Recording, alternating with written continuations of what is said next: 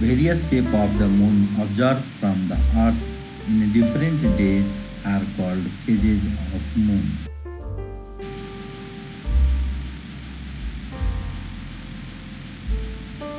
The shape of the moon varies from full moon to new moon and new moon to full moon.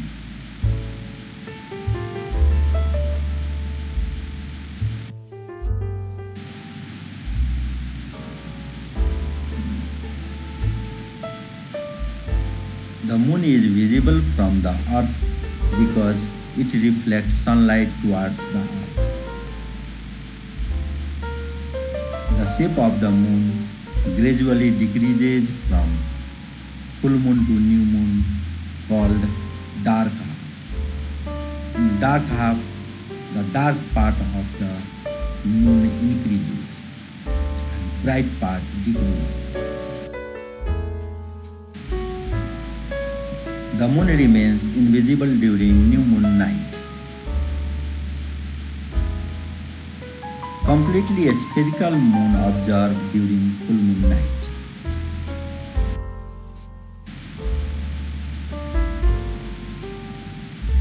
Time interval between new moon to full moon is called bright half because the bright part of the moon gradually increases from new moon to waxing crescent moon, first quarter half moon, waxing gibbous moon, and then full moon. Time interval between full moon to new moon is called dark half because in dark half the dark part of the moon gradually increases and bright part of the moon gradually decreases. In full moon, complete spherical moon is observed, then waning gibbous moon, three-quarter half moon, waning crescent moon, and then new moon, where dark part of the moon gradually increases.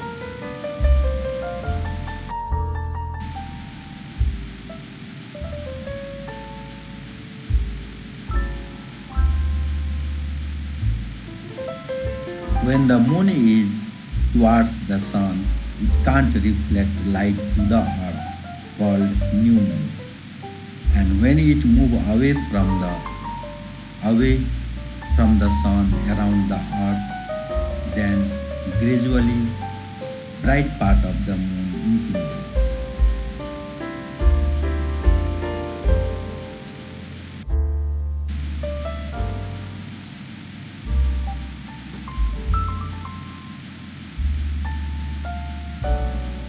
Gradually, shape of the moon observed increases when it moves away from the sun. It is brighter.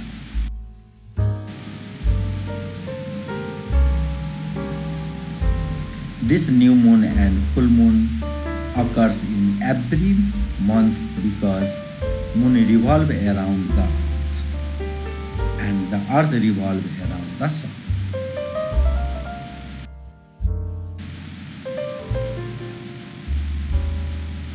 In this way, various shapes of the moon observed are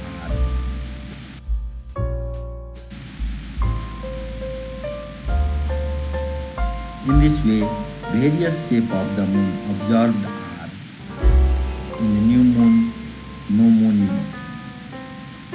After that year, gradually waxing crescent, first quarter, waxing gibbous.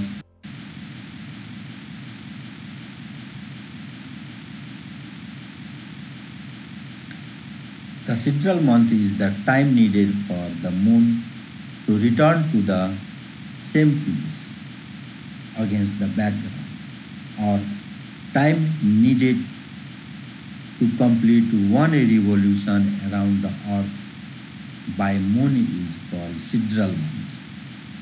It is about 27 days, 7 hours, 43 minutes and 12 seconds.